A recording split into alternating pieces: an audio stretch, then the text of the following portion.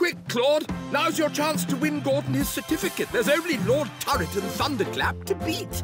Come on, Gordon. Let's go. Goodness, Claude. Be careful. Come on, pamper those tired racing feet with my luxury foot spas. Buy one for each foot. Come on! Hurry up, old chap! Oh, I say! Leave that bush alone, Thunderclap! Claude, watch out for that muddy wheelbarrow. Come on! Let's go! No! Leave the bush alone, Thunderclap! Oh, I can hardly watch. Come on, Claude! Come on! What's the blooming blazes? Come on, Claude.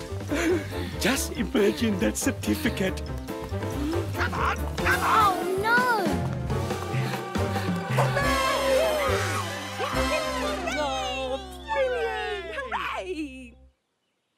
Oh, Claude, you did ever so well. I tried my very best. I'm really sorry we came last, Gordon. I really wanted you to win the certificate. Oh, my goodness. Well, I thought I'd never catch up with you all. Who won? Lord Turret and Thunderclap did. Yes, well, let's see now. Oh, dear, oh, dear. Oh, no, that won't do at all.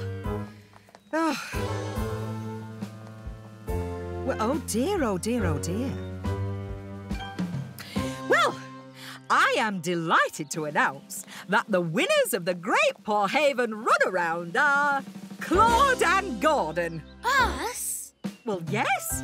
Everyone else ran off when I accidentally waggled my starting clacker, so you all didn't hear the most important rule of the Great Pawhaven Runaround. The winners are the team who crossed the finish line with the cleanest hanky. And that's you, Claude and Gordon. Look, there isn't a speck of dirt on it. It's so clean. That's right.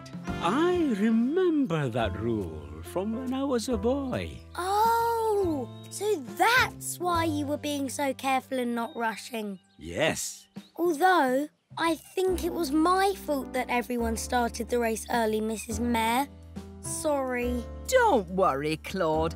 I should have been more careful with my clacker. And we shouldn't have been making so much noise and should have been listening. Oh, yeah,